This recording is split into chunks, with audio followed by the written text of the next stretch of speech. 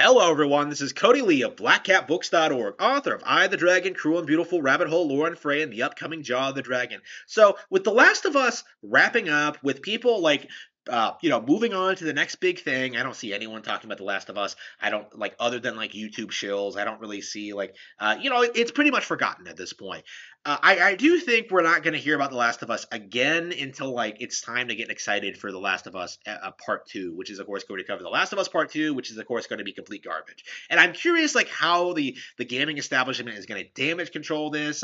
They're already well on their way to doing it. I don't know why they're going to such lengths. It's such a weird fake thing. I hope more people start seeing through this series as it goes on. I'm sure they will. I'm seeing a lot more people criticize the story in this than I used to see from the original release. So I think it is starting to catch on that The Last of Us is not a particularly well made, interesting IP. But that's not the subject of this video, honestly. The main thing I want to focus on today is talking a little bit about this weird kind of trend I've been noticing when it comes to the world of video game adaptions, from Castlevania to Cyberpunk Edgerunners to this, the tendency to claim the big new thing as the best video game adaptation ever. Cyberpunk Edgerunners, when it first came out, was it wasn't just a new show on Netflix. It was one of the best animes ever made. It was oh man, look at how they took all these locations from this classic video game that they totally patched into being good, by the way, and incorporated them in this compelling new sci-fi plot that really makes you want to go out and buy Cyberpunk 2077 right now. It was fake. It was artificial. It was pushed by shills. I saw through it. Plenty of people saw through it. It was artificial as hell. But that was what they were trying to do, right? They were trying to sell you on this idea that this was one of the best video game adaptations ever made, if not the best, right?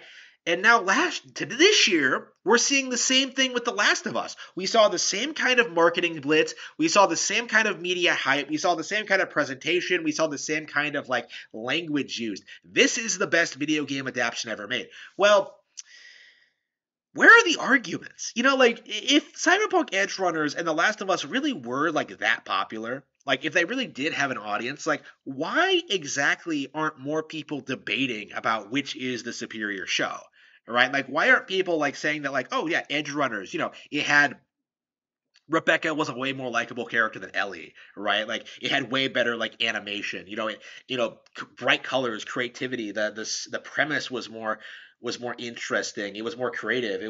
It felt more like a dystopia than The Last of Us felt like an apocalyptic wasteland, right? I have no problem acknowledging that Cyberpunk Edgerunners was probably better than The Last of Us, but my issue, as an outside observer who's not really a fan of either of these shows, if they're both considered the best video game adaptation ever made, where is where are the people contesting this?